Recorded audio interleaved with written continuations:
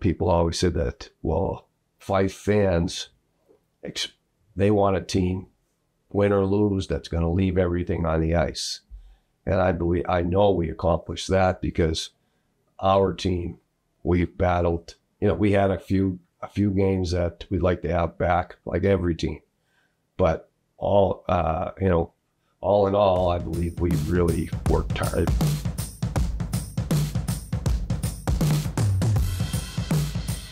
First of all, the whole year, I think it was a really interesting season. Before I put a number on anything or evaluation, you have to look at where you started, where were you before, all those factors. And based upon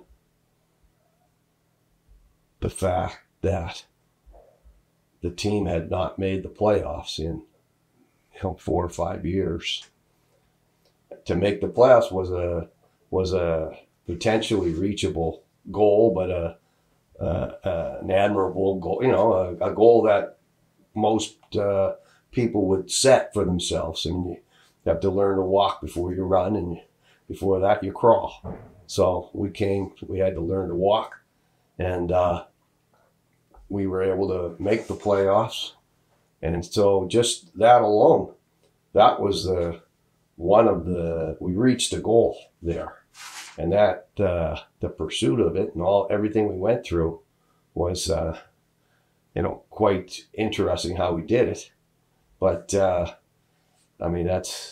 a little story in itself. But as far as how I feel about it, I feel really good about what we accomplished this year.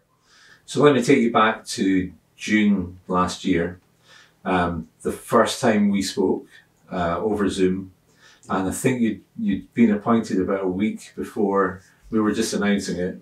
How much did you know about the organisation, and how much did you understand about the Elite League and what you're coming into? Well, I only knew I follow all the leagues somewhat, but I knew something of the EIHL because I had my team I had in Poland. We had played in the Continental Cup against Belfast in Belfast. So, and we played them enough that I knew the level of the team of Belfast, and they were last year's champions. So I kind of going from there, I felt I knew what I wanted to do, and or what I had to do, what we had to do to hopefully be able to compete. So I had to make a decision at the time. How do you think you want to build this team? So I felt that the best way to compete, and knowing then what I know more now than I knew then, but I felt that we had to have speed. And so I tried to build the team on speed, guys that were good skaters. And I believe that even after the first month, coaches were telling me, other coaches had said, would you tell your team to slow down? So that was I think we caught the eye of other coaches. And so that was one thing that I kind of felt we had to set out for, and we did. And I know that in speaking to people around the organization a little bit, that people always said that, well, Fife fans, they want a team, win or lose, that's going to leave everything on the ice. And I know we accomplished that because our team, we've battled, we had a few games that we'd like to have back, like every team. But all in all, I believe we really worked hard, almost game in, game out. We took it on the road with us, and I think our games were tight, close games, and they were too close. I bet you if you looked at the scores, you tell me how many games we won by more than 2 goals. I don't know if we did until we beat Dundee 6-2 or whatever that 6-1, whatever it was, in Dundee there a week or so back. Like, I can't remember playing against any team and beating them by more than one. Like, it was always a close affair. And we might have had a few at home that we won 4-1 or 3-1. But boy, they were all close games. Every game was a close game. Every game was a friggin' battle. You didn't battle, you didn't do everything you had to do, you weren't going to win. But anyway, so that was, and I think we did that. So that I'm really proud of that fact. It's true what you say there.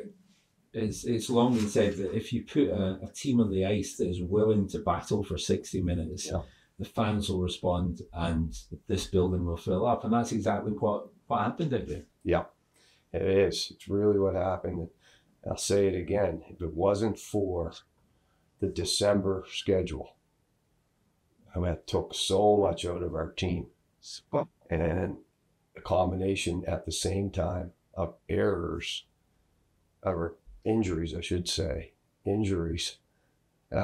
at that time. I'm losing Shane Owen for 5 games, and we had a couple defensemen that went down. And the way the league rules are, they don't allow, it's almost like, hey, it's almost, they don't allow you to fill in for injured players, which is ridiculous in my opinion, but I've got a lot to say about that. And that's another topic. But it's that was a tough. But take out December, and boy, we were in it. And I think without December, we would have finished probably 5th, the way we were going, and how we rebounded after Christmas into the new year, and having one of the best records in the league for January, February, March was a real accomplishment for us. And it showed that we improved as the year went on, in my mind. So I'm pretty proud of that too.